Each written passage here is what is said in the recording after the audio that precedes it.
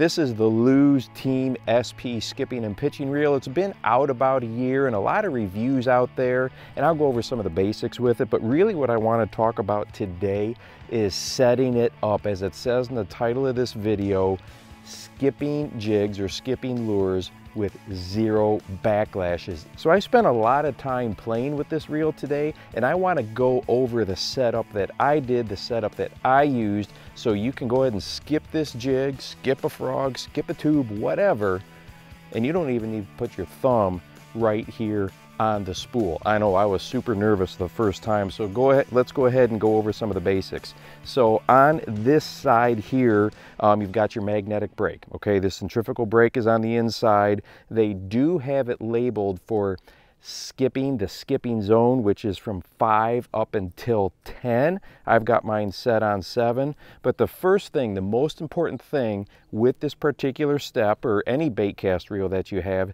is getting the spool tension done correctly. And let me go ahead and show you what I am talking about here. So the most important part is this spool tension knob. So you're going to notice here when I depress the lever here that this jig is going to fall, and it is barely moving. But what I'm looking for is when it falls, it hits the water and stops without the spool continuing to go. Now this is pretty, see that stops right there, spool stops. That is pretty tight, all right? But when you're skipping, it's so critically important to get this set up right. Once you have that done with this reel that is designed for skipping like this brake system is good enough, you do not need to have your thumb right here. So I'm gonna go ahead and try it. All right, so we'll see what happens. I'm gonna go roll cast and skip it out this way without my thumb on the spool at all. No backlash.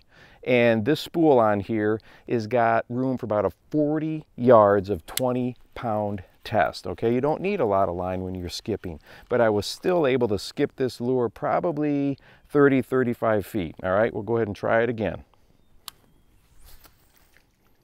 No backlash whatsoever. So it absolutely works. It absolutely can be done. And when I was messing with this earlier, adjusting the magnetic brake on the outside, I was going anywhere from 5 to 10, and it was working fine. The most important part is that spool tension.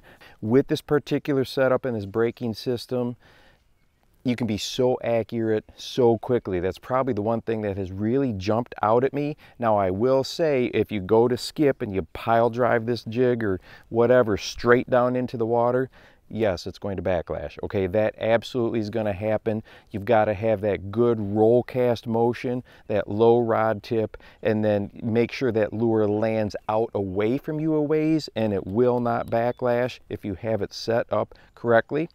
And probably the last thing to mention with this, when you are skipping like this, it's very important to have a rod that is matched. This one here is the KVD GC5. Okay, it is a dock skipping frog type of a rod. It's a medium heavy power rating. It is not the heavy like you would normally associate with pitching into some thick brush, but it has an extra fast action. So matching the rod with the reel is extremely important.